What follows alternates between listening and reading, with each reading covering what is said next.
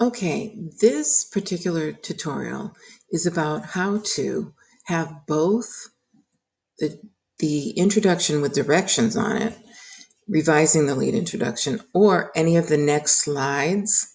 I want you to be able to know how to do this. The rough and final draft open on your desktop at the same time. Okay, so you have the two tabs that you want to share the screen with. And then you hit the Windows key on your keyboard and the left arrow on your keyboard. This will open up half your screen. All you have to do is take one of the tabs and drag it over. And now you can type here. You can see the directions and you can see your timer. And that's all there is to it. Hope this helps you.